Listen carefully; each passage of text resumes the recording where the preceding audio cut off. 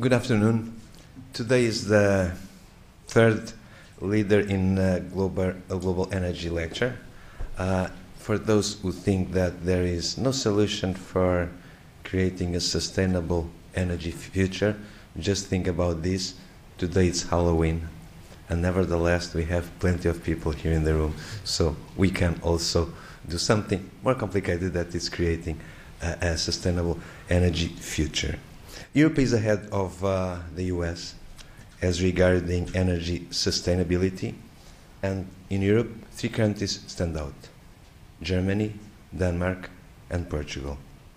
Dr. Jensen, Dr. Oberndorfer, and Dr. Perdigoto, thank you very much for accepting to be here with us and to travel from Europe directly to speak with the Columbia University faculty and students. I'm sure that after the presentations, everybody will have opportunity to raise questions about Germany and nuclear, but please think that there are other interesting issues like renewable energy, like electricity grids, like electric vehicles. So the only issue here at stake will not be Germany and nuclear, although I think that at least half of the questions will be on that. Okay? So thank you very much.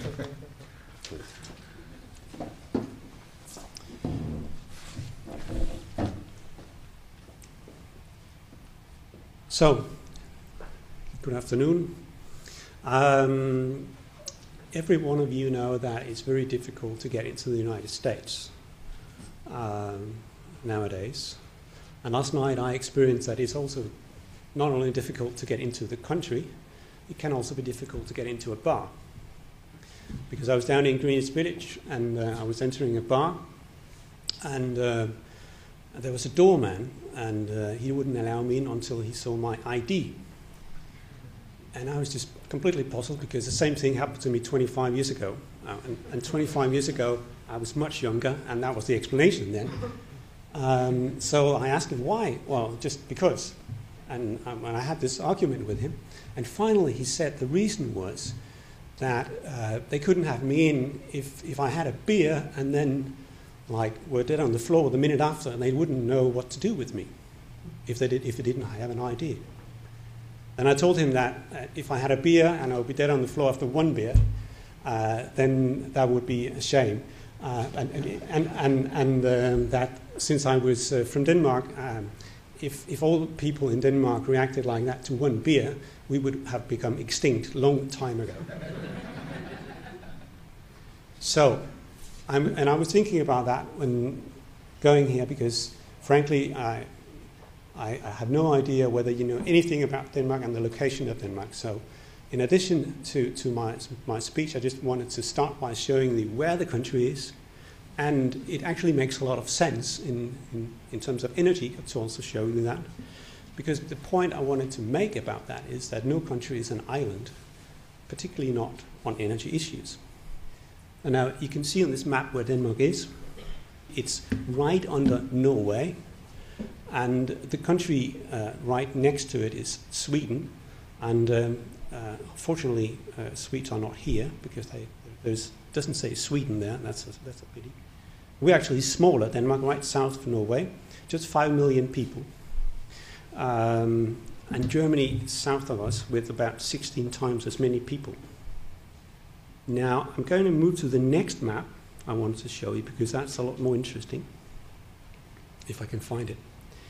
This is a map of the electricity system in this very moment. The reason why I wanted to show you that is that I wanted to show you how connected we are to Norway in the north, to Sweden in the east and northeast, and to Germany south. You can also see on this map that today is not a windy day. And I have checked, it is not a windy day. You can see that where it says power right now, and that the wind turbines only produce 510, which is about a little more than 10% of electricity in this very moment. On a good windy day, which is a good windy day for wind production, but a horrible day if you're on bicycle, and I do ride my bicycle every day. Then we can go up to 50 or even 100% electricity production from wind. You can see the big windmills. Each of those windmills, the green ones, is actually not a windmill. That's a wind farm. And I will show you later what a wind farm is. That's a real power plant. We're no longer talking about windmills. We're talking about power plants. Right. And you can see in this very moment there's imports from Sweden. There's imports from Norway, which go straight down to Germany and being exported. You can see there's an export in this part of the country. And there's some imports from Sweden up here. Sweden has nuclear. Sweden has hydropower. Norway up here has a lot of hydropower. We have a lot of wind power. Germany has just about everything. But it's a very, very good system of exchange of electricity. And it's a very important point that when we move towards independence of fossil fuels, which I will tell you about, we're also doing this while at the same time remaining to be very much in cooperation with our neighboring countries. Now, moving to my presentation, because I already probably spent the first 5 minutes of it. Right.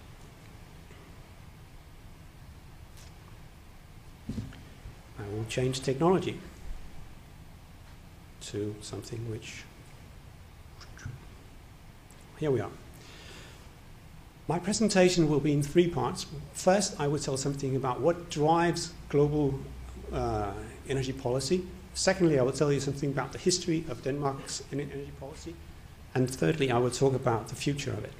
And don't worry, I will do it as fast as I can. And don't worry if you cannot read everything which is on the screen. You can get a copy of the presentation afterwards. If you cannot get it from here, you can get it from me.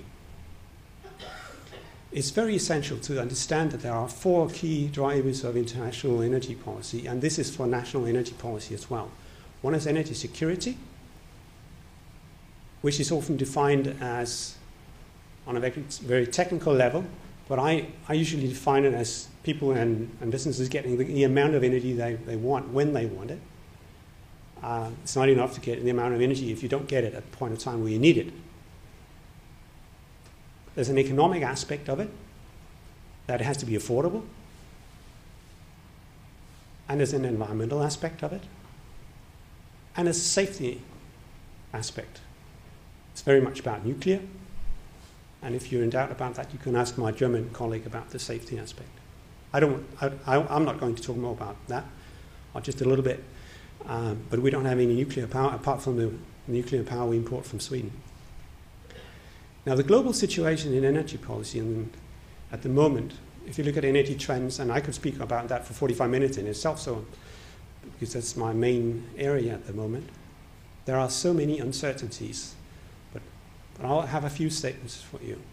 First of all, the era of cheap oil is over. And there are lots of reasons why. There's every reason to believe that what we see now with the plus $100 per barrel is something which will be in the future as well, probably even more. So, and there are many reasons for it. I will not go over that right now. You can also ask whether we are facing a golden age of gas instead. Unconventional gas has become fashionable, particularly in the US. LNG, liquefied natural gas, means that it's easier to transport gas. So some of the uncertainties regarding that you need pipelines to transport gas may be overcome if liquefied natural gas becomes cheaper. And it's certainly revolutionizing that market at the moment. But there are also lots of problems. Most of all, the environmental impacts of unconventional gas that has to be overcome. So but there are some uncertainties to that. Also, the price is an uncertainty. Coal. There's always a lot of coal, they say. But that's true. There's a lot of coal. But who says it's cheap? And who says it's without problems? Now, China's incremental demand of coal in 2 years equals the total size of EU's coal use.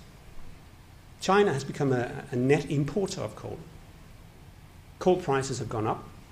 if China continues to develop on this issue, coal will no longer, number one, be abundant, two, cheap. There's a lot of uncertainty about nuclear power due to the Fukushima accident, goes without saying. And nobody talks about the price of nuclear power. I mean, I'm talking about the economic price. There are good reasons why nobody builds new nuclear power without having the state to guarantee the costs, because it's expensive. In any case, demand for energy is rising in the world, particularly in emerging economies, particularly in China, and demand of energy is not going down in the OECD countries. Now, some countries are taking steps to move beyond this kind of picture, and there's good reason for that, because it's good for the economy, it's creating predictable prices for businesses and consumers, and it's good for the political independence. Who has most of the oil? The Middle East. The quote I put in, which is more than $100, is the largest transfer of wealth in human history, is, who could it be from? Anyone know? Henry Kissinger. So there's a wealth issue, a transfer of wealth issue. And it's also good for the environment to move to renewable energy or move beyond the fossil fuels. I've taken this one from the World Energy Outlook 2010, which is about global oil production. What you can see from that one is that we have, in reality, already reached peak oil. And all the light blue color is what we need over the next 25 years to either find or develop. And that means that we have to find something in the range of the production of Saudi Arabia 4 or 5 times over the next 25 years, because the current oil fields are drying out. We will most probably find a lot more oil. Nobody questions that. It's just becoming more difficult, becoming more expensive. Now, moving to the Danish situation from the past to the present, the situation was that before the first oil crisis, Denmark was 99% dependent on imported energy. There were only 2 or 3 countries in the world. It was Japan, Denmark, and Switzerland, I think. I'm not sure about Switzerland. But at least Japan and Denmark was totally dependent on imported energy. We went through a very severe economic crisis because of that. The situation today is that we have, along with Japan, by the way, and Switzerland, the lowest energy consumption per GDP unit. We have the highest contribution of electricity from new renewables, wind, biomass, these kind of things. We have a very efficient coal technology where we produce heat and electricity at the same time, thereby increasing the efficiency enormously. And we have a very high export rate of energy technology, in particular wind mills. If you look at this picture, you can see the difference from 1972, and the blue color is oil, and the green being coal. When after the oil crisis, we started phasing in coal, and about 1990, we started phasing out coal and replaced it with natural gas. And you can see there's a fight now where coal and oil continues to go down. You can see natural gas is sort of holding its share at the moment. And renewable energy gains weight. We have managed to de-link growth and energy consumption. We have a stable energy consumption at the same time as we've had a 38% increase in GDP. We've had the same energy consumption, which means we've become a lot more efficient. And we've reduced our CO2 emissions by 23%. We will continue to do so. Our economic forecast tells us that we will increase our GDP in the future as well, while our energy consumption will remain more or less the same, and our CO2 emissions will go down, continue to go down. It is possible to de-link economic growth and energy growth. It is possible. The key policy strategy we have is first of all, a long-term strategy with broad agreement in the Parliament. We have some effective subsidy schemes that we where we adjust. When things become cheaper, you have to adjust the subsidies. Pretty simple, but it doesn't happen everywhere. Because we have had made some failures as well. At some point where our subsidies for windmills were too high, and at some point there was a joke about that windmills were no longer called windmills, but gold mills, because the farmers, having put up the windmills in their backyard, were receiving so many subsidies that it was just a gold mill instead of a windmill. It was fantastic for them, but it was not very good for the country. We have energy taxes. I know in this country it's a four-letter word, but it works. It actually, business becomes a lot more competitive because they learn to be efficient. And when the economic crisis hits, they are more competitive because they are efficient. We have a suitable planning framework. Everybody talks about that. And we have a strong combination of the state and the market. This is how a windmill looks like today. This is an offshore wind park. It has 80 windmills. This is a power plant. And this is how it looks like today. So forget about the image of one windmill. Today, when we talk about wind farming, this is how it looks like. We have 4 of these, and we have a 5th under construction with 300 or 400 megawatts. I think it's 400 megawatts. Huge. This is the kind of wind farming we do nowadays.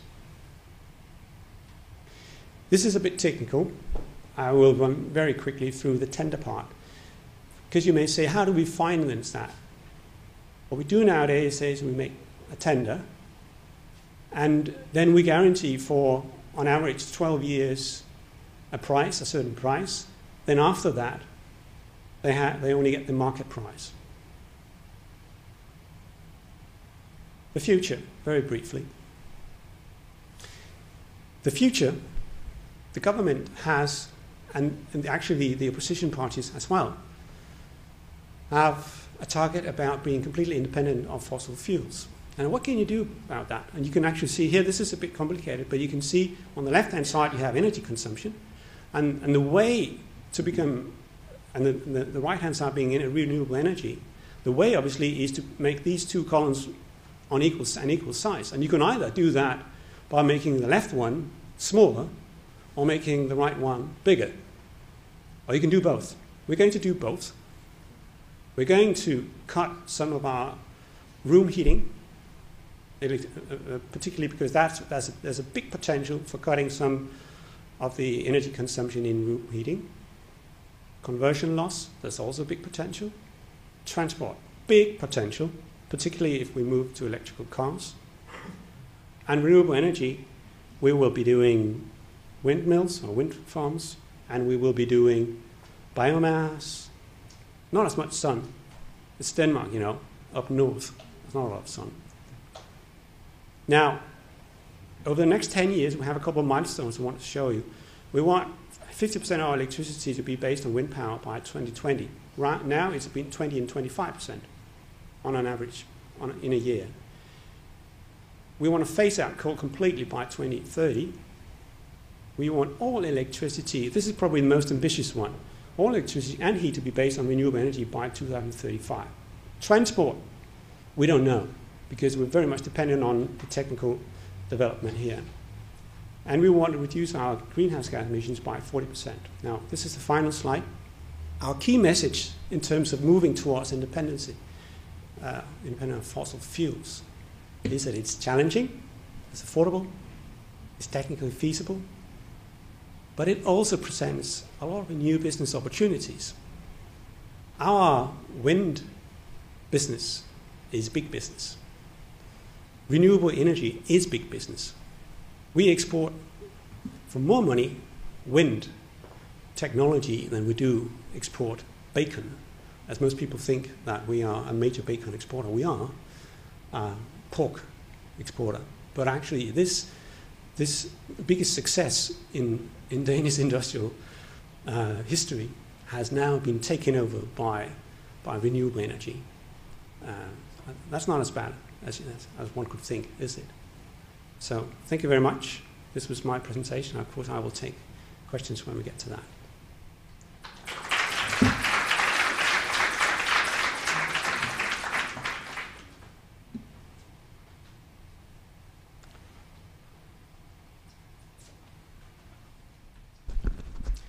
Good afternoon, ladies and gentlemen. My name is Ulrich Oberndorfer. I'm from Germany, from the German Federal Ministry of Economics and Technology, and I'm very proud and very happy to be able to come here. Thank you very much, Professor Pinho, for the kind invitation. And well, this afternoon's session is about benchmarks in energy sustainability, and what I'll be doing is presenting you the policy approaches we have in Germany with regard to that. So, okay. I also have 3 parts of my presentation. I'll first of all give you a short background on the situation in Germany, German energy policy. Then I will try to really briefly introduce you to the German energy concept the German government has adopted in the last year. Actually, it's even 2 concepts. And finally, I'll give you a short outlook and conclude. Okay. Let's start with a picture that perhaps most of you already know. It's taken from an IPCC assessment report, and I don't want to get into details here. I think it just shows temperature increases if climate change is happening in some years. I don't want to get into details here, but I think some things or some aspects are really important. First one is that climate scientists really agree that climate change is a real problem. And this means climate change entails phenomena like temperature increases, sea level rises, desertification, etc. And the second thing is, it's not just an environmental problem. It's really an economic problem. You can read reports like the Stern report or any other report, and what you will learn if you read it is that it's really a big economic problem as well, climate change, not only, but also if climate change is happening in a way that we're going on with emitting in a business as usual way, then this will entail enormous costs for all of our economies. And this is one reason why the German government has decided to act against that. Within the Kyoto Protocol, the German government has agreed to fulfill a minus 21% target on GHG emission reductions until the commitment period 2008 to 2012, and actually we made it. We're even above the minus 21% as far as I know. And we want to go further down this road, and our government has adopted a 40% target until 2020 and a target of reducing greenhouse gas emissions by at least 80% until 2050, all against the base year of 1990. This is all about climate change, climate policy. So you might ask, well, we're here for energy policy. So I'll start to get into that. But I'm telling you this because this is really important to understand what Germany is doing with regard to energy policy. You have to know that in Germany, 78% of all GHG emissions are energy related.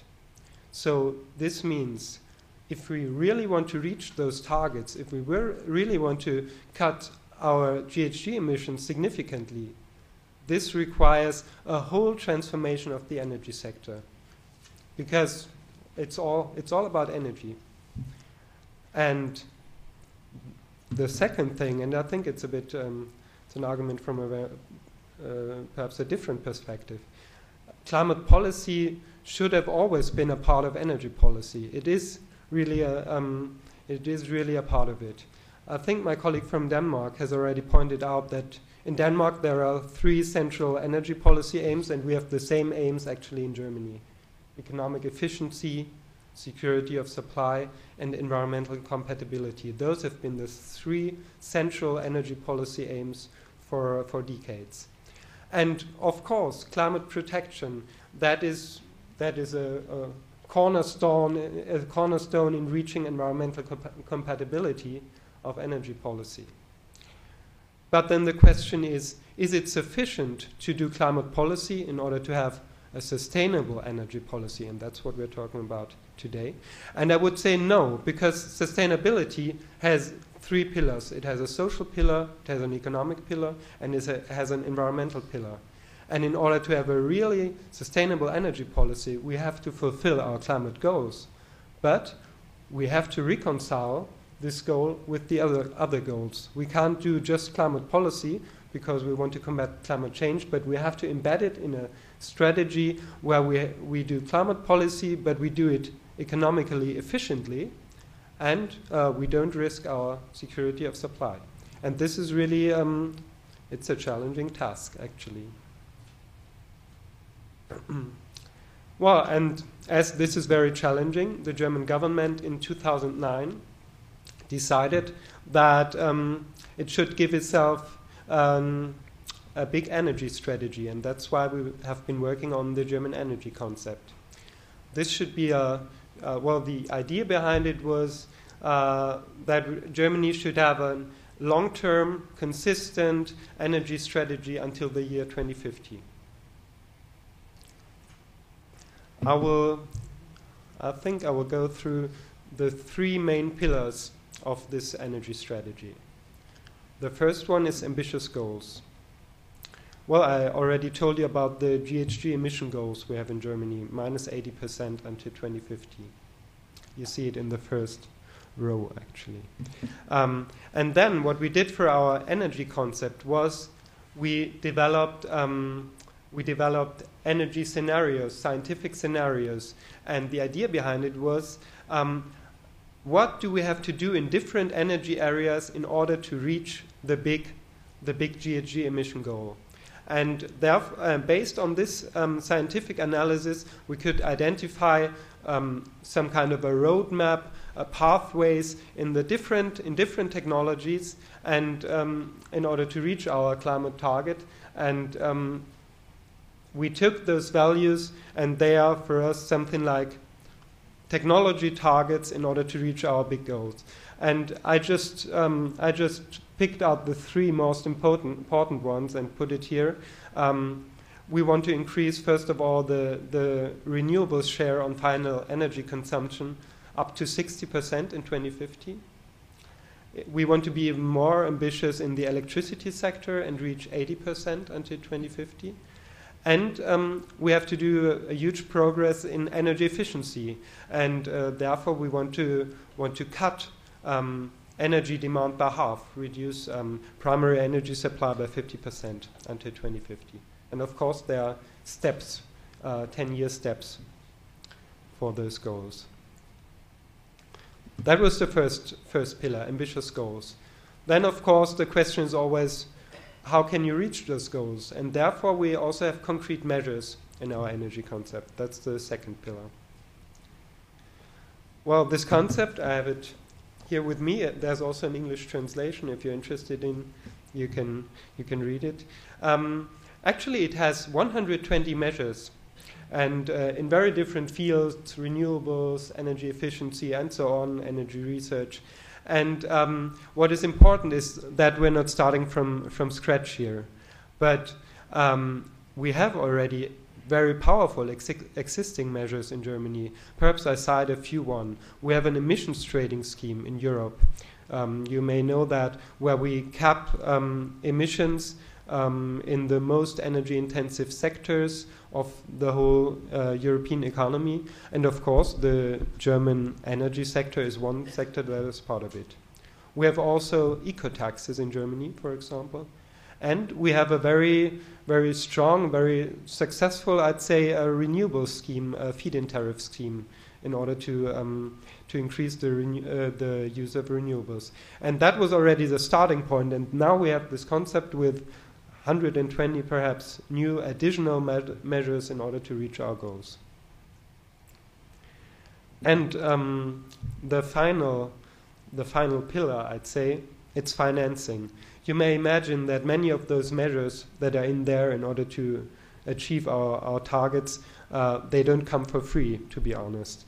And this is particularly true if you look at the field of energy efficiency. There it's so difficult to reach progress. There are so many players, and it's very complicated. And I think that the evidence has shown that providing financial incentives is a very useful tool in order to improve energy efficiency, but that is costly. And you might know that we have a difficult economic environment at the moment in Europe in general, and therefore it's not so easy to get financing for those measures. And against that background, I just want to share with you one detail, and it's an important detail of this financing concept that is in our energy concept.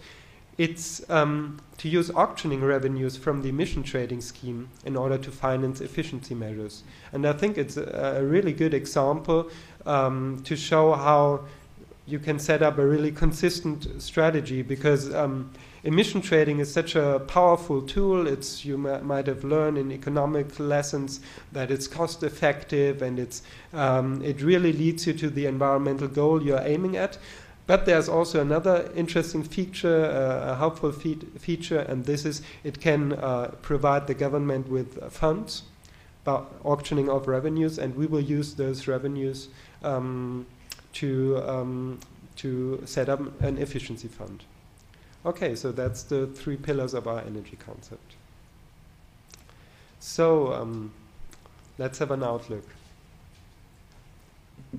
As a first slide, I want to look back in this outlook and see what Germany has already done in terms of sustainable energy policy. And I think this slide or this graph shows that we have had some progress in the last 20 years. It compares some indicators from the 1990 levels to the 2010 levels.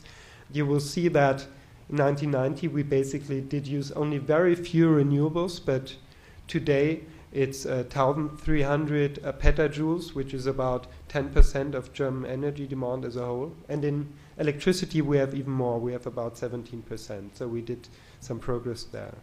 We also had some progress in energy efficiency, but it's moving on more slowly, or it has been moving on more slowly in the past.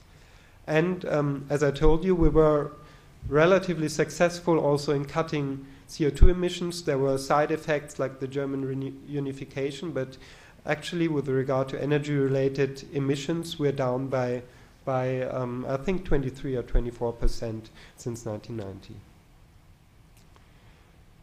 So I think this is basically one of the reasons why many call Germany as one of the frontrunners for sustainable energy policy. We did have some environmental success, some emission reduction in the past. But remember, I showed you the central energy policy aims in the beginning of my presentation. It's not all about that. The policies we had in place, they also contributed, for example, to energy security. We are really dependent on energy imports in Germany, and with the help of our renewable policies and efficiency policies, we could reduce this dependence. That was really important. And well, I think if you look at economic efficiency, this is more difficult to interpret, and it's more difficult. But what you can definitely see is that the German economy really has made it to adapt itself to new markets. We have really old enterprises like Siemens or BASF, chemical enterprises, that are now really leaders in environmental services and goods like renewables or efficiency technologies. And we have also new companies, particularly in the renewables sector, that are really good. And now with our energy concept, we put in more ambition into this whole process, and we think we will be better off afterwards. But of course there are challenges like carbon leakage. You will have heard about it. We're trying to reduce that, of course. Of course also Germany or the European Union, we can't save the climate if just we are acting. It's a global externality, and therefore we need global action against climate change. And well, one point, Professor Pinho has already pointed about that, but I have just one slide on it. It's the accident, the terrible accident in Fukushima on March 11. Actually, in our first draft of our energy concept, we considered nuclear energy as one important low-carbon energy source for our energy transformation. So we plan to use nuclear until the 2030s until the 2030s as a bridge technology. But after this terrible events in Fukushima, we had to have a further look at that. And actually, the German government has decided to phase out in a relatively short scale out of nuclear energy until 2020. And you have to know, last year we still had about 22% of our electricity generated just from nuclear. So that's a tough plan, but it's like that. And the main reason, of course, behind it is security reasonings. And the German society was really interested in a quick phase out, and we understood that. We have already closed down, already in the first year, 8 of our 17 nuclear power plants, and the rest will be closed down in the next 10 years. So, of course, you will imagine nuclear energy as a low-carbon energy source. This is our goals will be even more challenging now without nuclear, and also this is challenging for energy security, of course, because our electricity grid was adapted to the nuclear power plants. And also our industry, of course, is asking us what will happen to the electricity prices. So we have to deal with it from very different perspectives, and it's really a challenge. And therefore, basically, every time I'm presenting on the German energy concept, there's one person or different persons that ask me, okay, you have all the concept, that's fine, it seems interesting, but can you really make it? I mean, will it really work out? And so I want to be prepared for that question. And that's why I read The Economist, which is a good paper, because The Economist also asked that question to one London-based energy analyst, and I really liked his answer. So he said, yeah, it's really challenging what the Germans do, but you have to know the society is really behind this strategy first. Second, they have the technologies. And third, they have a strong industry that can make use of these technologies. So he said, yeah, well, if there's one country that can make that, this will be Germany. And, well, I have nothing to add on that. Thank you very much for your kind attention.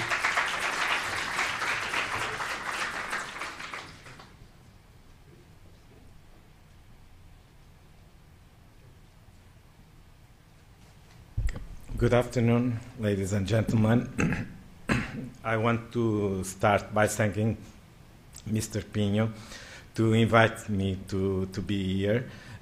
For you is Professor Pinho, but for me is my ex-Minister of Economy and Innovation, Minister Pinho.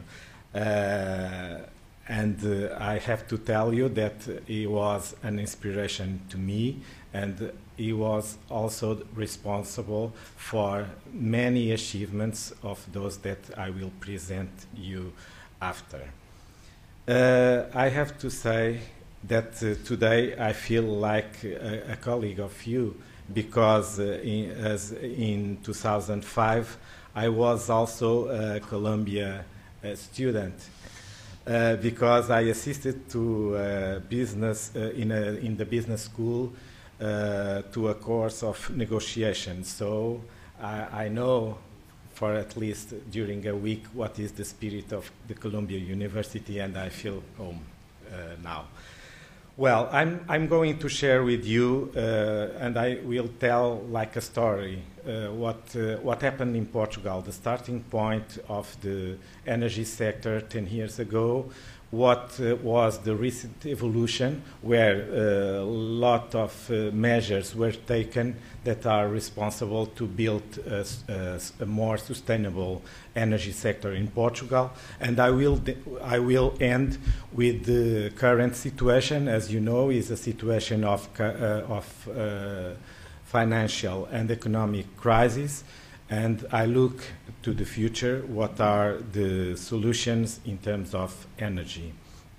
So, starting by the beginning and starting the story, well, we had in Portugal many waves of development in energy.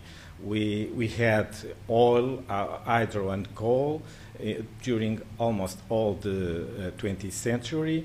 At the final of the 20th century, we introduced natural gas. Natural gas is a very recent sector in Portugal, and since 2004, we have a big development on renewable energies. But what is the starting point on energy sector? It's characterized by a large energy and financial dependency from abroad. If you see around between 30 and 40% of our total deficit in trade balance is due to energy, what is very big. And also, it is a mix that is very carbonized. So, by 2003, only 16% of our primary energy consumption was non-fossil, so was renewable energy. So this is the starting point. A sector very dependent of abroad and very carbonized and very based on fossil resources. As you may know, Portugal doesn't have any fossil resource. Well, we don't have coal, we don't have oil, we don't have natural gas. What we have is natural resources. So that's why is a simple choice that we had. Of course, it is necessary to put ambitious targets when you have to succeed and to obtain and to achieve these targets. As you know, at European level, we have the famous 20-20-20 that translates to Portugal in the 31-20%. So our target in terms of renewable energy is not 20%, but 31% of gross final energy consumption, and our target in terms of energy efficiency is the 20%. In the 31% of energy of renewable energy on the final consumption, 10% come from in the sector of the transport, which is the smallest target we have, but perhaps the most difficult to achieve, as we'll see. This target represents, in terms of all the 27 member states of the European Union, the fifth most ambitious target, 31%, that is around 60% in electricity. Of course, this target is split in different types of use. So the 31% represents 60% on electricity, 55 if we discount the pumping, 31% in the heating and cooling use, and 10% in the transportation. And this gives you an idea about the difficulty of renewable energies progressing in different sectors. So it's easier to do on electricity, not so easy and in heating and cooling, and very difficult in the transport sector.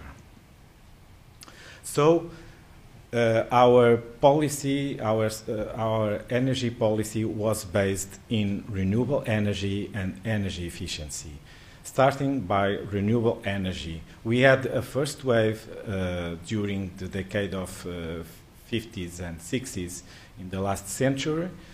This century we had the development of onshore wind, and more recently and for the future we see the potential of solar energy. But about that we'll check later.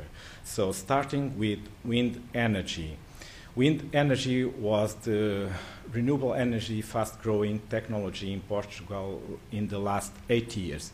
If you see the figure, by 2004 we had around 500 megawatts, and now we have more or less or almost 6,000 megawatts. So we were able to multiply by 10 the installed megawatts in wind power. Of course, the future will depend on many factors. If you ask me how many megawatts you will achieve by 2020, it depends. It depends mainly on the demand, because we have to adjust our capacity to the demand, and as we'll see later, due to the financial and economic crisis, perhaps our forecasts have to be continuous aligned. In terms of wind power allocation, this progression was based in two main public and international public tenders. We were able to implement and to create this capacity, but also to achieve important results. On these two public tenders, it was possible to combine and to put as results of these tenders also the discount on the feed-in tariff, and we were able to achieve a discount of 5% in the feed-in tariffs. Also, the creation of an industrial cluster that is responsible now in Portugal for the creation of 3,000 jobs, and also 2.3 billion euros of capex. So these were important achievements and important results. Also, we were able to create a fund to support innovation. And this fund is nowadays in place, is helping to introduce new technologies and to help some new and flagship demonstration projects in Portugal, like offshore wind. It's a different offshore because it's a floating system, it's not a fixed system like the Danish system. It's a floating system that is more related to the technology of oil platforms. So we have this, a demonstration project, we have the electric mobility, smart grids, and other new energy technologies. So with this progress, we were able to install more than 4,000 megawatts nowadays. We are the 6th country in terms of capacity in the European level, and the 2nd one in terms of contribution to electricity, in terms of primary energy. Besides wind energy, we were able to develop recently hydropower. Hydropower was, as I told you before, was a sector that was developed during the 50s and the 60s. But there were two factors that were very important. First of all, we didn't use all the potential we had. We used around 40% of our potential, so we need to increase the use of our potential. And besides that, as you know, wind is very volatile, and you need to have another technology to combine with wind and make some edge effect. And the right technology is hydropower. So we launched a very big plan to build 8 new dams and upgrade 5 more dams. So the development of hydro and wind, they are very balanced, and they allow us a balance between the two technologies in terms of availability of this technology and of the resource during the day, and also related to the consumption. So how it works during the day with turbine and use the hydro power to produce electricity at the peak hour, because the peak hour is during the day. During the night, we use the wind energy, where there is not a lot of consumption, to pump back the water to reuse it in the next day. So it's a system that allows us. We are a south country that sometimes have the very big flotation in terms of hydric resources. So this is a way to reuse and to use it. Besides that, there is a technical complementarity that is very important, because if suddenly you don't have wind, the only technology that can be put in place in seconds is hydropower, because other centrals will take hours to start up. So this is like a perfect combination, what we called here our nuclear solution, because is the base of our diagram. The sun has also a big potential. If you see the load factor, what means the number of hours available in Portugal for all the solar technologies, is very big when compared with other countries. But of course, at this moment, we need to be very carefully about the costs. The solar technology is today very expensive, so that's why we are focused in try to develop some specific projects, demonstration projects in new technologies like concentrated solar photovoltaic and concentrated solar power, CPV and CSP. And we are concentrated also in specific programs like micro-generation and mini-generation that have also good benefits in terms of a reduction of grid requisites and also losses in the grid. So there are two advantages that we have. And we are promoting also solar thermal to heat water and air. The micro-generation program is a successful program in Portugal. At the end of 2010, we had 10,000 families that were not only consumers but also producers. At the final of this year, we have 15,000 families. It is a simple process because it's internet based. So all the process to register, to get the licensing is very easy and very dematerialized.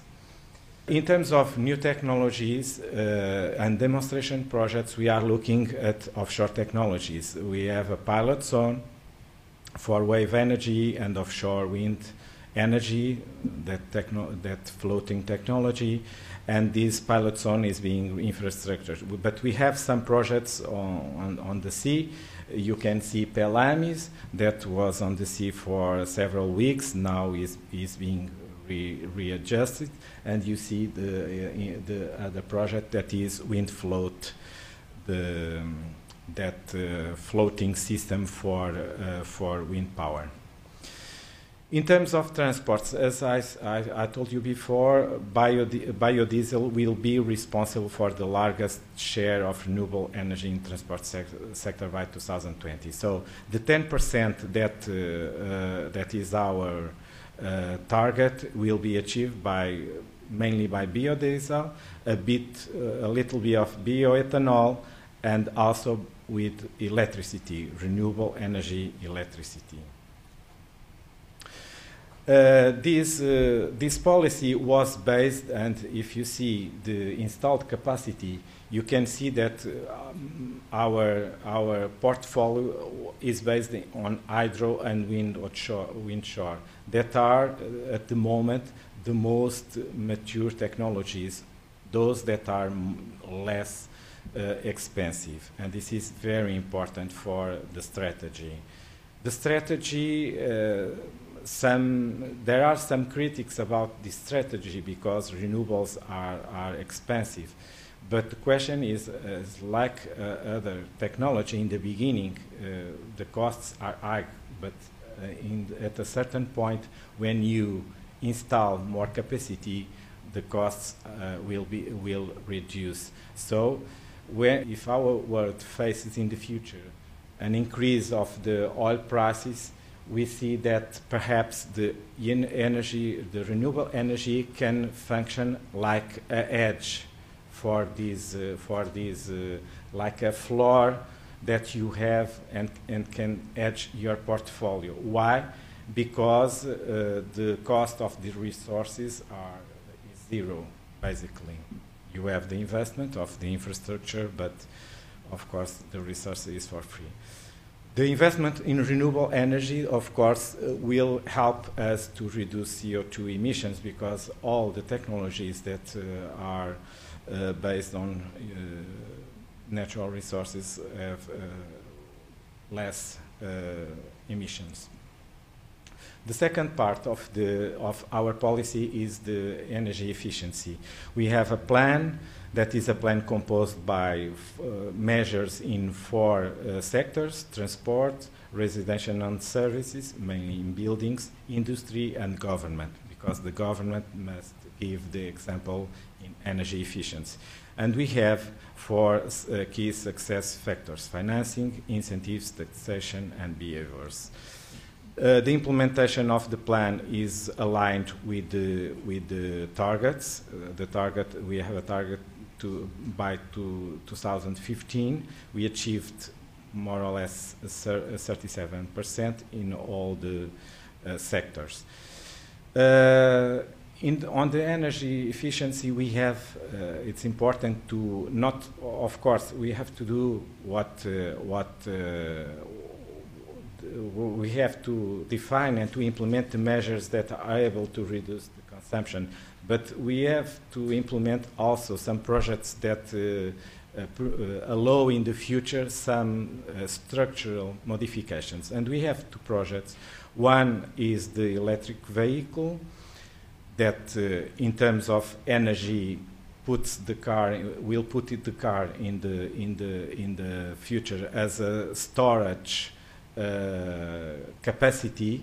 For the moment, the only way that we have to store energy is water in the dams, but in the future we can use cars to do this during the day, during the night, and even or also to sell to the grid during the day, so make some storage of energy. Of course, this will help to smooth the diagram of energy that is necessary for an economy. The second project is, or the second area for the future are smart grids. It's very important because you can provide you a different way to consume energy, a different way for the retailers to sell energy, and a different way for the operators to use and to optimize also the grid.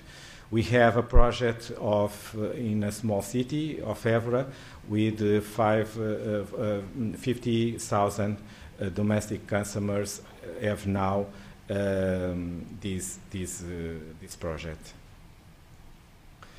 So efforts have been being done in order to decrease the energy dependency for the future. And if we can implement all these things, we are able to arrive to 90% decreased from 90%, 80% to 74%. Why so a little decrease after a big effort? Because of course transports and heating and cooling are difficult sectors for renewable energies to progress. Besides the decreasing of dependency, we were able to achieve, or we will be able to achieve, if you can implement all these measures, we will be able to achieve some important results in the economy in terms of gross value added, in terms of job creation, trade balance, energy dependence, and gas emissions also. So these are important contributions to the economy.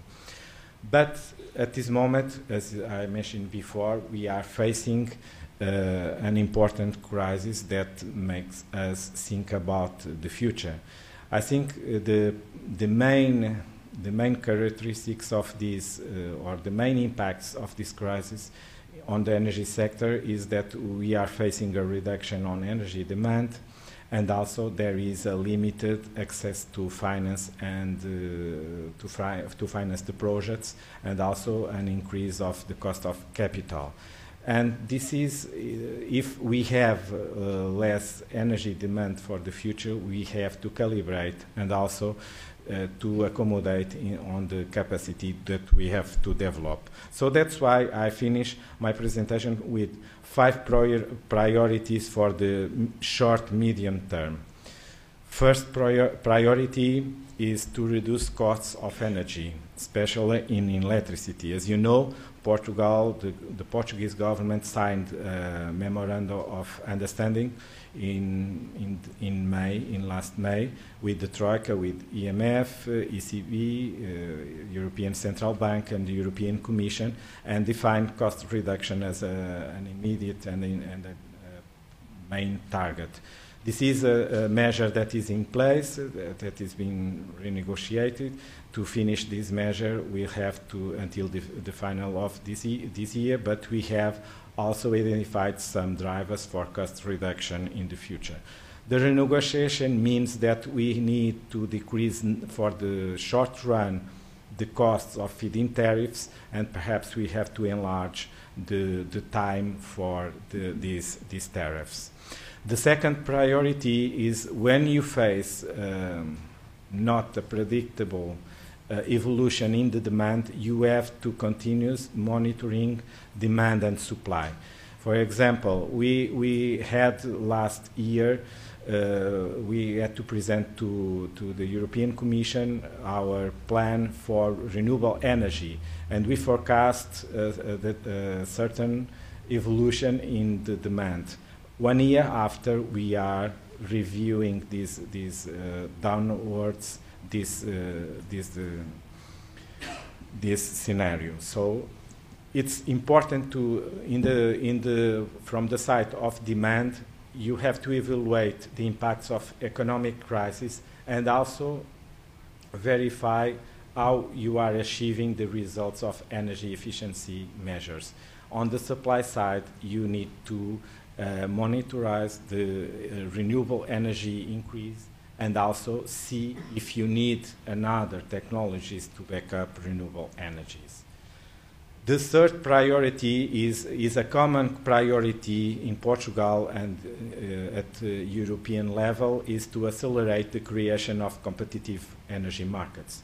For example, if you see in terms of wind energy, our major player, our incumbent player, that is EDP, is no longer very significant on this technology. In hydro he is, but he is decreasing his share. But in wind, what this mean? This means that renewable energy, the production through renewable energy sources, helped us also to diversify our portfolio in terms of companies. In terms of trading, in terms of retail, the incumbent is also decreasing his share. The free retail market is increasing. We have a plan to phase out the tariffs by 2013. So on this aspect, we are working hard also in the energy markets. The one part very important is not the single Portuguese market, but see what happened around and to look at the market at a regional level. And our regional level is Portugal and Spain, what we called in terms of electricity the MIBEL.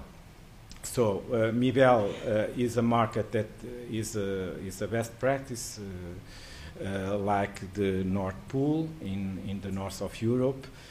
And the Iberian market is being reached. To tell you why it's important to integrate markets, you see in this slide. In 2007, the price gap between Portugal and Spain in electricity was 10 euros per megawatt hour.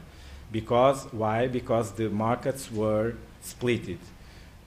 As we have now the coupling of the markets, well, we work like a single market.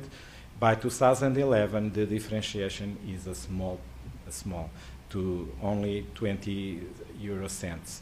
And why this difference? Because in some hours the markets work in a separate way. But it's important to see the Iberian market and the interconnections with the rest of Europe. And here we have a big bottleneck. So at this moment, the interconnections between Portugal and Spain are okay, but in between Iberia and the rest of Europe, we have only a capacity of 3% of our Iberian market MIBEL peak. The fourth priority is to promote oil and gas search in the Portuguese territory.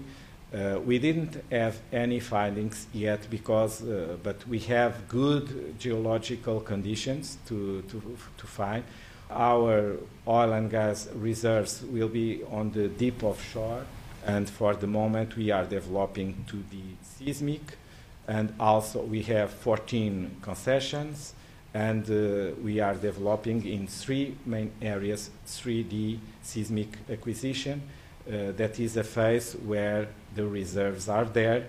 Well, the quantity of the reserves, if they are economical and commercially exploitable, we'll see in the future. So this is very important for the Portuguese independence. And finally, the priority 5 is to export our energy solutions developed in Portugal. We developed a know-how. Portugal was like, in the last 10 years, like a living lab for testing, for developing new technologies, and now is the time to export them and to use the energy sector to help our economy. And also, these solutions represent our contribution to a more efficient and sustainable world economy. So, thank you, everybody, and I'm available for questions. Thank you.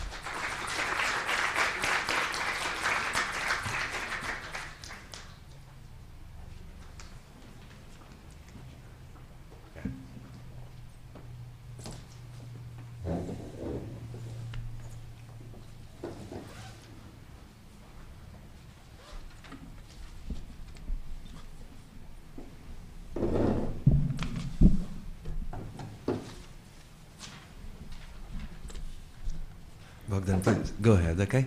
Hi, my name is Ion Bogdan Vasi, and I am an assistant professor at SIPA. I'm curious to find out your reaction to China's rise as a global player in the renewable energy industry. What are the pros and the cons, the particular challenges to each one of your countries, and how do you see China's role? Thank you. Do you like to start? Well, if I may start out, I mean, China is a global player. There's a huge global player, so whatever they do will have major impact on the global market. And if you look at the renewable energy market, the impact at the moment is not as large as it is in terms of in terms of fossil fuels. The big problem about China is that they are growing on all fronts, and if you look at their renewable energy, they have very impressive figures, but it's outbalanced by very very impressive figures as well on coal expansion. China, it's very difficult to know whether you should be afraid of the development in China or whether you should think this is a wonderful development. Because on the one hand, the development in China will make it, if you look at for instance, the CO2 emissions, whatever is being done in industrialized countries doesn't really matter if the Chinese don't do the same. So that's the scary part. On the other hand, if China jumps on this and becomes a front runner in renewable energy, and there are some signs that they are doing that in some areas, then the planet will be saved. But at the moment we're in a phase where it's very difficult to know whether to be scared or to be very optimistic on behalf of the planet. Should I continue? Yeah, actually I fully agree with you. I think it's a very good sign that China is becoming more active in those fields like renewables, for example, because China is really crucial in the fight for climate change. Perhaps to sketch a bit the situation in Germany, we have now strong pressure from particularly from the Chinese solar industry, because they have somehow have become very competitive and offer very low prices. And this, of course, is a bit bad for our solar companies. They're a bit concerned. But on the other hand, I think this is also good, because it gives pressure to lower prices, and this will lead to a more competitive solar industry as a whole. And of course, there will be problems for some companies, but that's competition. And I think if the world really continues in the way we have seen it in the last years, then there will be a big global market for renewables, and there's place for Chinese, but there's also place for other companies that are good. And what we have to do as national energy authorities or whatever, I think we have to tell our companies that they have to look on R&D. They simply have to be better, and they have to put their money in R&D and develop better technology, so in order to stay competitive. That's it, I think. Well, I agree with my two colleagues.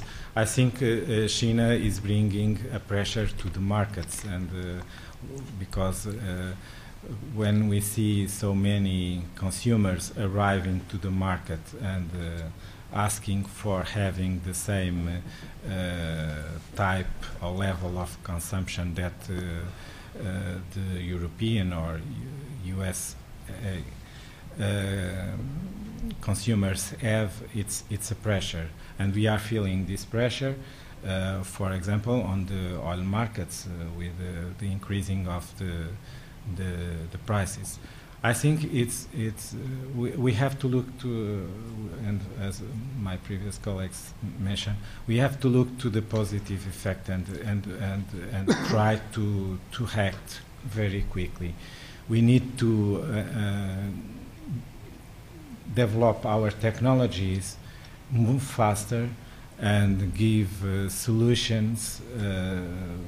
For example, in renewable energies, in energy efficiency, because if we look, the consumption is increasing in China, but perhaps it's not increasing in a very efficient way. So it's consuming a lot of energy, not in an efficient way. So I think it gives us space for the countries and the companies and the economies that develop in the past sustainable solutions to be there and to use this opportunity. And of course, the R&D is very important. R&D to keep the investment on R&D and be in the front line of R&D in this, either in renewables, either in other fossil, CCS and so on, but also on energy efficiency solutions, I think is very important.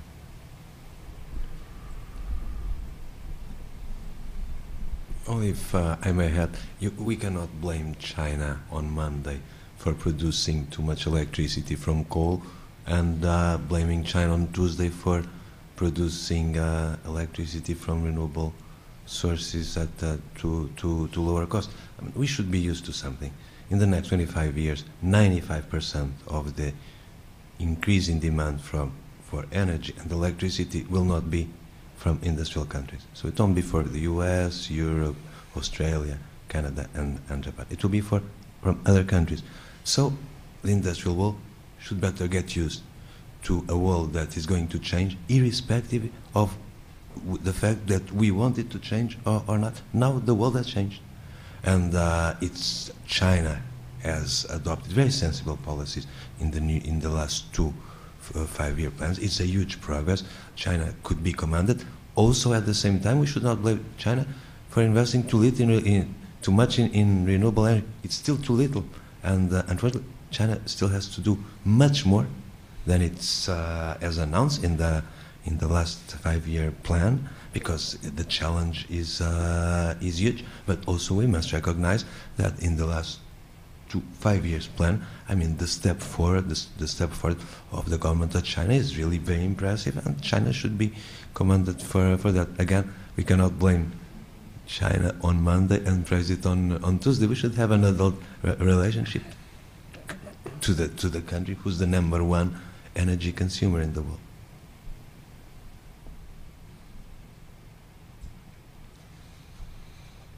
Hi, my name is Jorge Ordóñez. I'm a MPA student. The bottom line for the introduction of renewables in many countries is the cost. Not only capital cost, but finally the cost that consumers pay for this type of electricity. Would you be willing to comment on first, at least in Denmark and Germany, it seems that there is a willingness on the side of consumers to pay a premium on electricity from renewables. Also, I would like to know for the 3 countries, how much do you subsidize consumer prices in order to keep renewables going on? Or what's the fiscal burden, let's say, on to keep these initiatives? Thank you.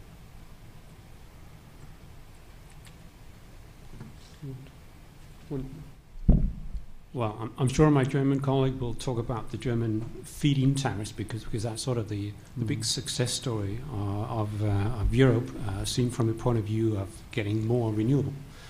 We've had a similar system, though that the German system is the most sophisticated. The system we have had is that you can see that the willingness of consumers to pay the price of renewables. Well, actually, we haven't asked the consumers because it's being put on their bill. So every consumer pays an extra amount in order to ensure the development of renewable energy. And so when a new wind farm is being planned, this will have the consequence of a certain amount of cents more on the energy bill of everyone. So that's the way of ensuring it. It's not a tax, but it's something paid by those who consume it in order to ensure that development. So that's a simple way of expressing it, and that has been a broad agreement in our parliament about this is a way to do it instead of doing it through the overall budget. and the details of that in terms of what technologies get what is far too complicated for this right now. I mean, it will also be very boring to listen to. Okay. Yeah, perhaps I add on that from the German experience. Well, as I told you, we have a feed-in tariff for renewable electricity in Germany, and this it's a technology-specific feed-in tariff scheme. So that means for each renewable technology, there's a specific feed-in tariff. So a specific amount of money a producer gets for each kilowatt hour, and each person that would like to produce renewable electricity is guaranteed that he can sell it for the fixed price, whatever happens. So for example, for wind onshore, it's I think around 7 or 8 euro cents, and for solar it's much higher, but when there's wind or when there's sun, he can sell it for the fixed price for a long period of time. That's how the German system works. And you're right that this can be costly. Particularly, to be honest, I think we've made perhaps one mistake in Germany, and this is we put a lot of money into solar. And Germany has only few sun, and therefore this has been proven to be relatively costly for us. Wind works out really good. It's really competitive, not fully, but it's really low cost. But we paid a lot for solar, although Germany is not really an adequate place to do that. It would be much better in countries, in southern countries. Yeah, and that actually means that our consumers, they pay, I think it's 3.5 cent per kilowatt hour, so euro cent. It's about 5 US dollar cent per kilowatt hour just as a surcharge for renewables. But they are fine with it. There's large support for this. And our energy intensive industry pays less money, and the really energy intensive pays basically nothing for it. That's the deal, because we said if also the energy intensive industry has to pay for it, they will simply leave the country. I think we're relatively sure on that. But as I said, there's some controversy sometimes, but consumers, the private households, they're really happy with it. They're really fond of renewables, and that's it. And we're not subsidizing it. It's a feed-in tariff scheme that's paid by a surcharge, so the consumer pays, but the state has nothing to do with it, so there's no subsidy generally. Yeah. Well, I will say, I'm saying that when you launch a new technology, you must be conscient that you have to give incentives in the beginning, because unless you are not able to put mature technology competing with a technology that is not mature, that is no scale. What the secret is to make a clear prioritization and start with those technologies that are more mature, that are less expensive. But in the beginning, you have to support this overcost. It's not. If you see the other sectors, for example, natural gas, and for example, oil sector, and if you see the report of IEA, you have traditional and mature technologies being supported all over the world nowadays, not only the new technologies. So it's important to change the future, to have this support. Of course, for example, for Portugal, the situation is very clear, because, as I mentioned before, we don't have any fossil fuels. So we must use this opportunity that for some technologies there was a window of opportunity to invest it and to have some costs that are okay for the consumers, but of course you must avoid some mistakes. For example, invest invest in technologies that are not mature. For example, I show you before, we have very good conditions for solar energy, but we have less than 150 megawatts. That is nothing. Why? Because at this moment it's very expensive technology. And we have to find niches in this technology.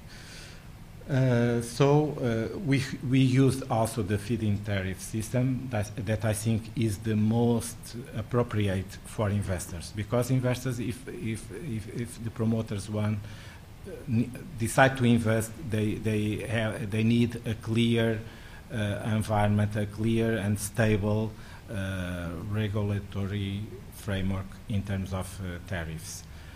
At this moment, the last technology, the last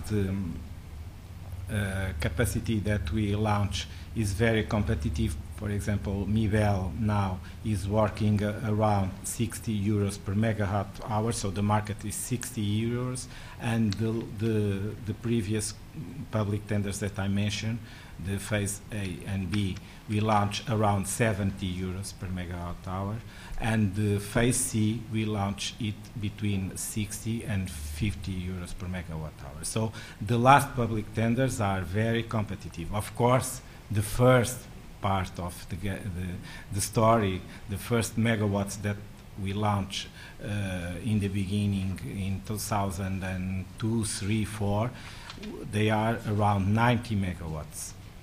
Well, perhaps what we need to do now, and that's why I mentioned you that now, due to financial and economic crisis, we have to put in place some energy measures. We have to decrease the cost of electricity. We have negotiated these tariffs with the promoters, the private promoters that are quoted on the stock market and so on. So we have rules. So what we are now planning to do is to renegotiate or decrease in the short term the tariffs and give some more period of tariffs, and try to decrease in the short term. That is where we face more difficulties. In the graph that I showed you, if we see the upward trend in the energy prices, the renewable energies will do an hedging effect, because they won't go up like, for example, oil or gas in Europe. So it's a positive effect, because it's a part that is fixed for the long run, and in an upward trend is good for our portfolio. So we have to deal with a short-term problem that is decrease the immediate cost, but in the future I think it's a good solution, and by the way is the only solution that Portugal has at this moment, is to bet on our natural resources. If I may, just one little point on that, which is on a global level, subsidies go mostly to fossil fuels. I mean, if you look at the amount of money going to from subsidies, we're talking about 8 to 10 times as much going to fossil fuels and as to renewables. And even the last year, it has increased by 20-25%. This is mainly a problem in many developing countries. For instance, in China, many developing countries are subsidizing gasoline because they say it's necessary for social reasons, because it has to be cheap to drive. The thing is, however, that this redistribution of wealth is not a very good one, because those who benefit most from it are those who don't need to benefit from it. So on a global level, subsidies for fossil fuels is a far bigger problem than is subsidies for renewable energy. Yeah. Oh, I'm Bill Harris in Alamo, Columbia. Comparing your countries with the United States in renewables, we have not done well at all. And, just in the terms of the subsidies and the financial incentives and things like that, they haven't worked out too well at all. And now the debate in the United States, I mean, why? I mean, you're doing well with this. I mean, you're on the road, to renewals and research and the development of these things. Now the argument in the United States is that let's, give up, the subsidizing specific projects and put more energy, and financials into the research and development for a while. And is this the right track for us to take? And why haven't we done well, like you seem to be doing?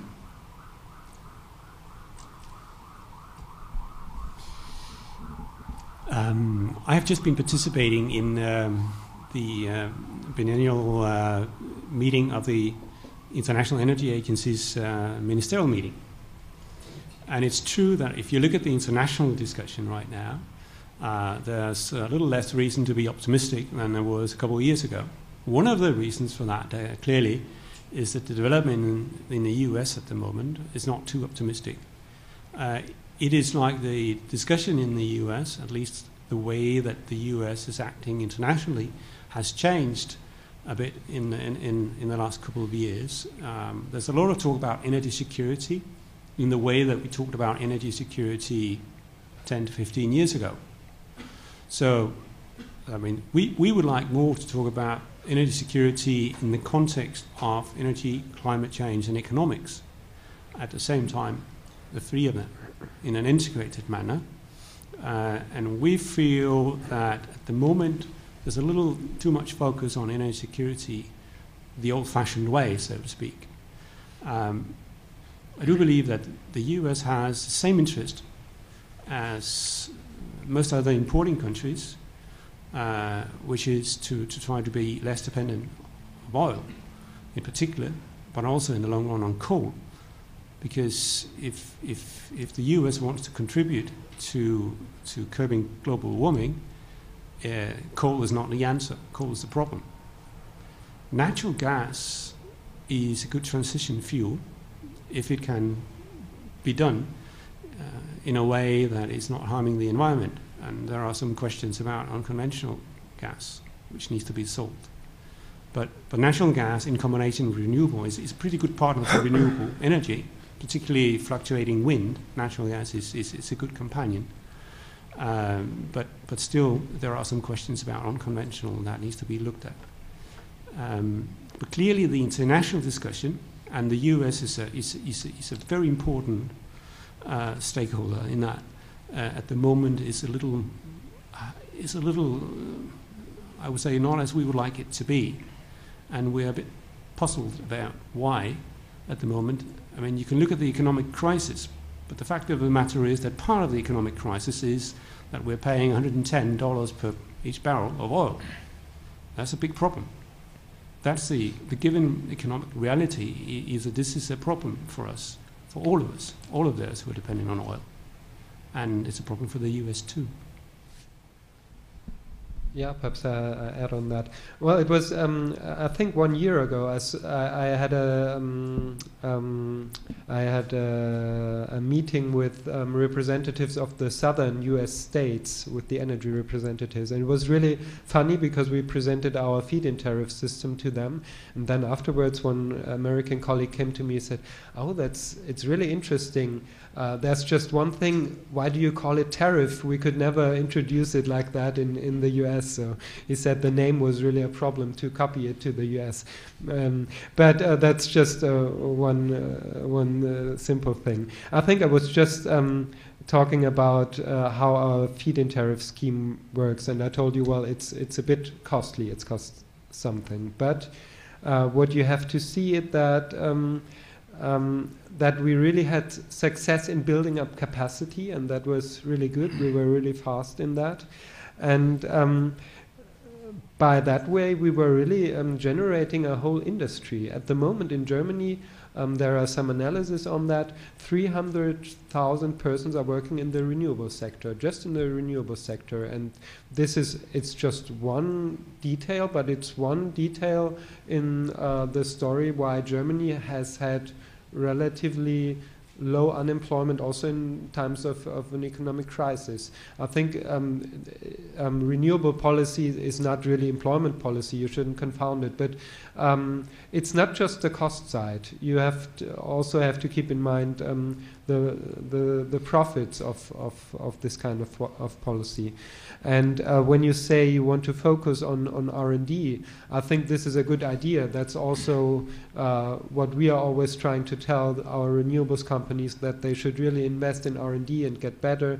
But on the other hand, what has really our experience from the German feed-in tariff scheme is that if you want to profit from learning curves, so if you want to want to get lower costs in the future, you really have to apply it. It doesn't suffice to do some projects or things like that. You really need a large scale in order to get costs down. I think this is that's what our evidence shows us. And yeah, finally, I think you're really right in pointing out that that with renewables you simply get more independent of the fossil fuels. And so many people in Germany were saying, "Oh, renewables, it's so expensive," and then we had the high oil prices 2 or 3 years ago, and wind was really competitive.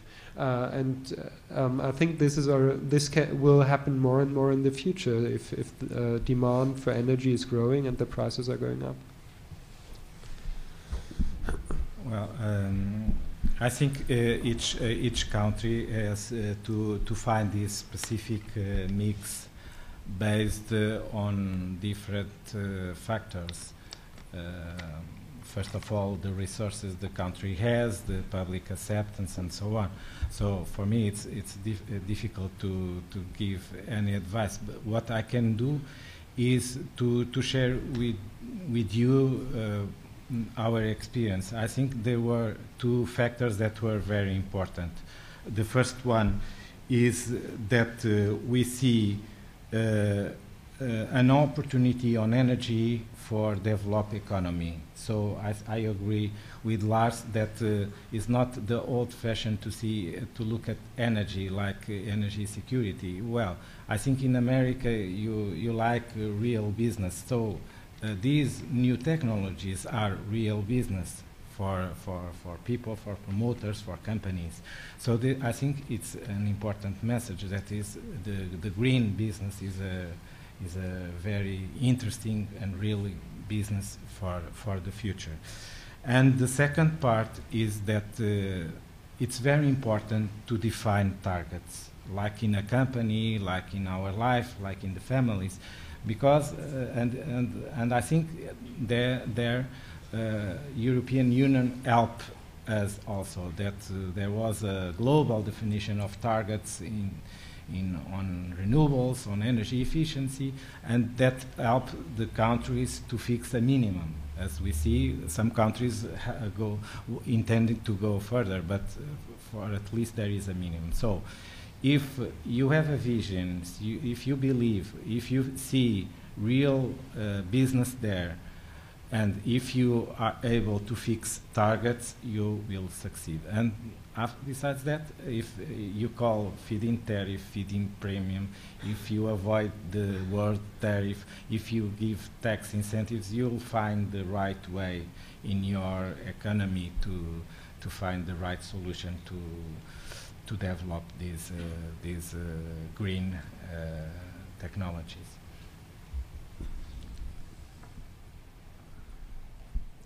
Hi, my name is Jonathan Beard. As you know, in America, if you were having a panel to a general American audience talking about renewable energy and subsidies for green energy and climate change and global perspectives, there would be a large possibility that a lot of people in the audience would oppose all of those notions. You have presented your summaries of your country's participation in these ventures as if you spoke for a government which simply had these goals and therefore was taking these measures. In any of your cases, in fact, are there conservative opposition groups within your country that oppose the fundamental ideas the way that so many conservative Republicans, to put it bluntly, do in the United States? Has there been domestic political opposition to these plans? Should I? No, you. Yeah. Okay. Actually, I think what is interesting in the German example is that, for example, our renewable policies, we have really broad support from nearly everyone for this in Germany. There are parts of the industry that are opposing it because they say it's creating costs, but besides that, it's really an idea that is broadly supported by the society. And I think one reason for it is that anyone can profit of it. So, for example, in southern Germany, the person who own their houses or the farmers, they profit from the feed-in tariffs because they build solar PV panels on their houses or in their fields or grounds, and the farmers produce biomass, and so I think this was really helpful for the acceptance of our renewables policy, that people got the idea, oh, it's some kind of a democratic kind of energy generation, and everyone can participate and can make a bit of a business in that. But Germany may be a bit special because for decades our environmental ideas are relatively popular in Germany and not perhaps more popular than in others. But what is really interesting is you say in the US, if you tell us these kind of politics, you will receive opposition. I've been to Asia recently quite often, to many countries, and there you will see real interest in those issues.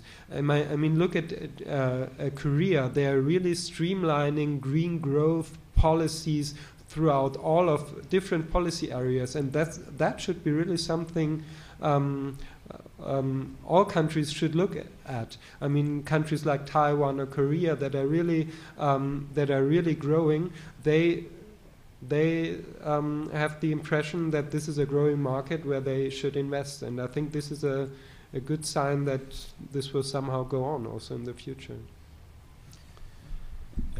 Okay,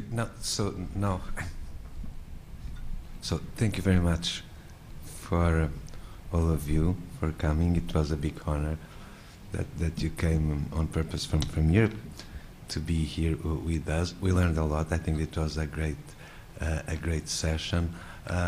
We've seen that behind the word sustainable electricity systems, there are very different realities.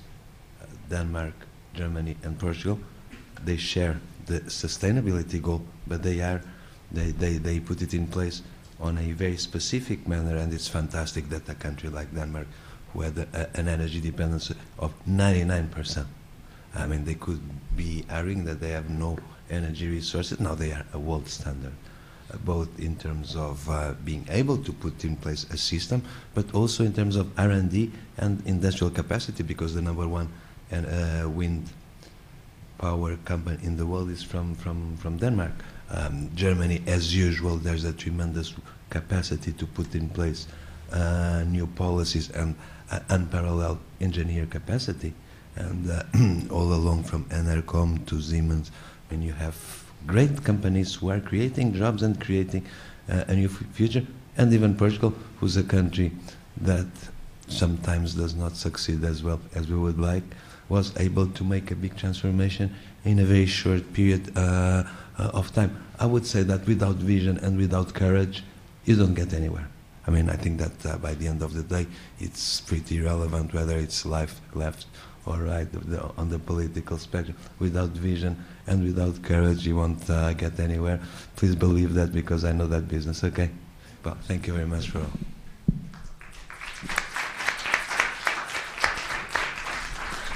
And just to finish, let's celebrate Halloween now.